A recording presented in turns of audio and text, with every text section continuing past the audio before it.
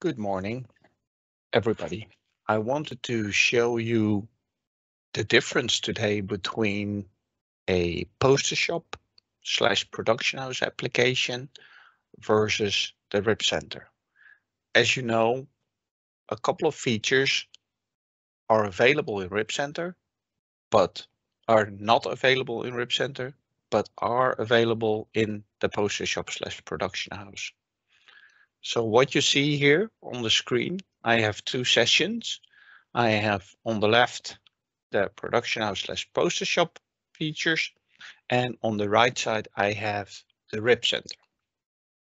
And I've opened up the ONYX quality test into the job editor.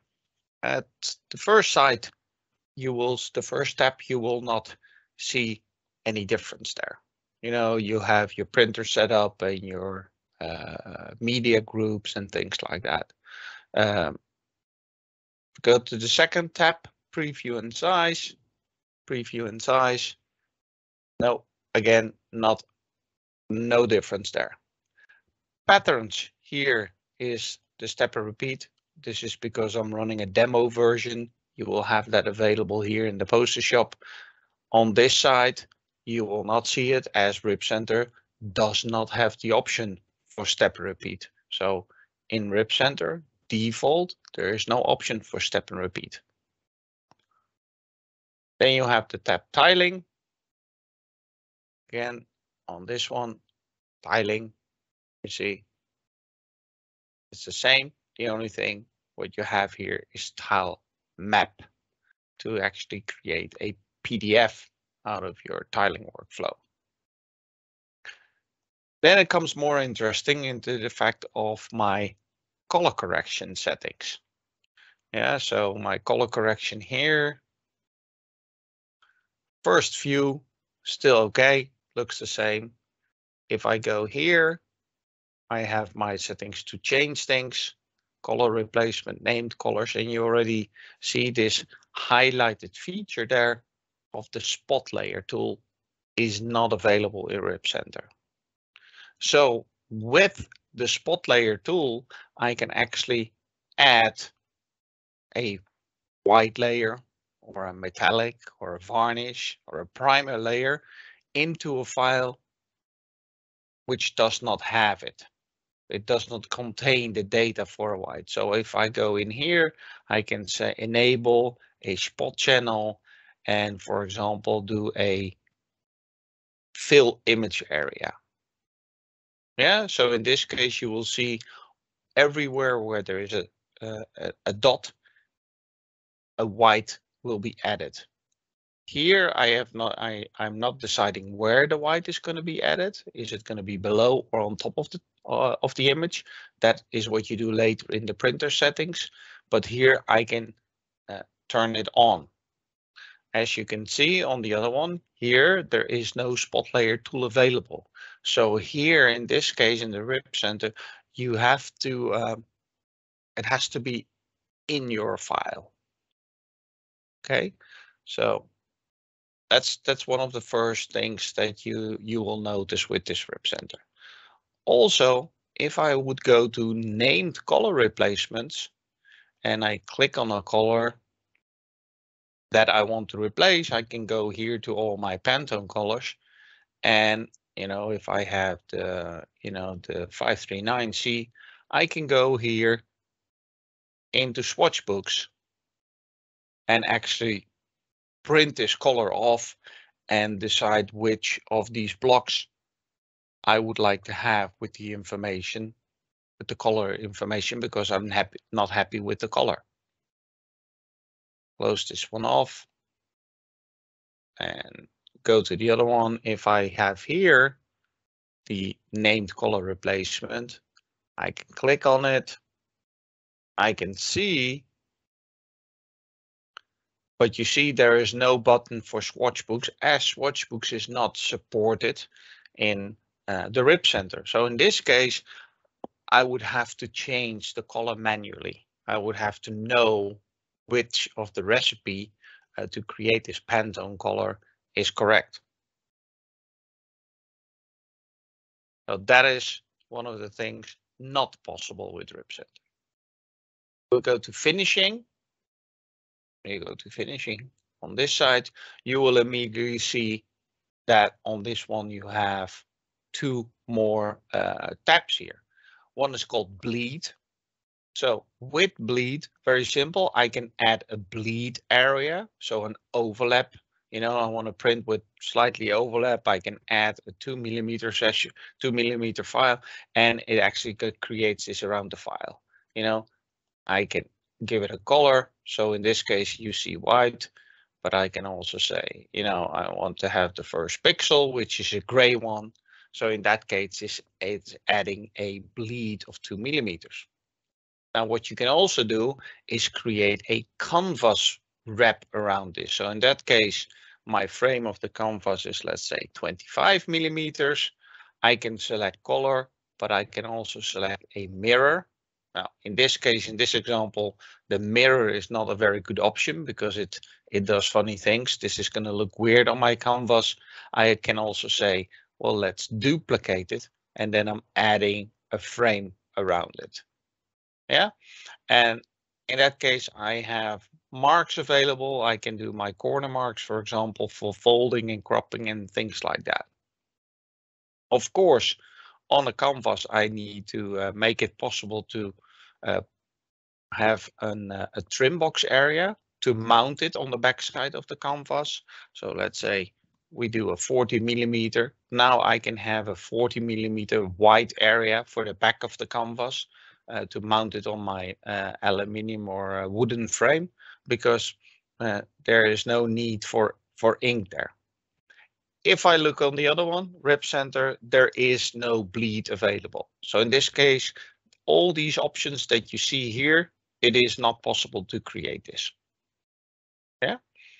Same thing with the grommets. Let's put this one back on 0 and back on 0 and turn my bleed off. So we're in the normal file again.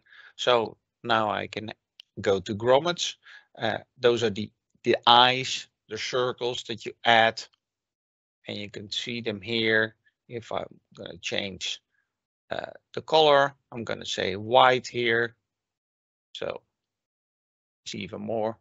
Let's do like this and make them a little bit bigger. So you'll actually see them in here.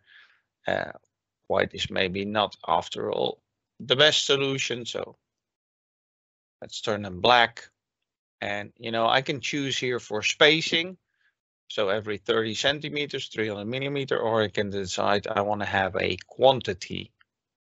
And I want to have, you know, 3 there. And I want to have, this is also based on quantity, I want to have 3 there. Slightly too big. Let's make them 50mm. Now, of course, they're inside my image, which I don't want. I want to have them outside the image. To be able to do that, I have to create a bleed box around it. So I'm going to say, go back to my bleed. I'm going to enable. I don't want to have any overlap or anything like that, but I want to have a trim box outside. I don't want to have marks there. So now I created a box around it. Go back to grommets and say, place the grommets in the bleed area. So now it's going to be in the bleed area. It's always put on the page, calculated from the middle. So if you have 3, it's calculated from the middle. And on the height, it's the same. Now I can say also here, I've added those. If I go to marks, I actually can say, you know, I want to create a tile cut outline path. So there is no cutting path in this file, but say I'm doing a lot of these grommets on a certain media. I want to also cut that on my cutter. I can go into generate tile outline, go in here and say I want to have that on my bleed box. And you will see the red line here is now appearing. So I'm now be able to cut on the outside. Yeah, so if I want to add a label, I can add a label in here. In here, it's called label outline. And it's going to put a label here where you have decided here, what do you want to put there? Yeah, do I want to have the order number, company name, customer name, things like that? I can have my own logo, or I can have a QR code created by ONYX that says, what are these parameters in the file? Now, if I go to this, the RIPCenter, you see here, I have these marks. I can do a label in here. I can do a setup, same thing. It looks a little bit different, but it's the same setup, and I can do here generate tile cut line out paths, and that's all I can do. So again, PosterShop version, bleed and grommets extra. One of the things that I want to mention when you have this, remember when I talked about this spot layer tool, yeah. Sometimes what happens is that in the file, the actual naming of the file is maybe, the white is not called spot 1 or white, but it's called maybe in your local language and a given name. Maybe the layer is called ABC. Yeah. In ONYX, in the ONYX PosterShop, I can actually map that color to the correct color. So I can go in here, print and media. It's a little bit hidden. I can go change profiles. I can go output. I can say spot channel replacement. And I now can say, ABC is my spot 1 color. So whenever there's an ABC coming in, it will be automatically replaced by the PosterShop in this way. If I go that to the RIPCenter and I actually go to here, I would say change profiles. I would go output, and you see that spot channel replacement button is not there. So you have to make sure that the spot is called spot 1 to be able to recognize in RIPCenter. And that is also said if your RIPCenter supports this printer with white or metallic or varnish. Yeah, in the products we work, RIPCenter supports a printer level 1. In PosterShop, you support a printer level 1 and 2. This can all be found in our website. But if you have a printer supported by RIPCenter that is able to print white or metallic or anything like that, you have to make sure that the file contains the correct name. Okay, so I hope this helped a bit in a way that you can see the differences, what it makes the PosterShop much better option with much more options to compare to the RIPCenter, which is a default package. Thank you very much. Bye bye.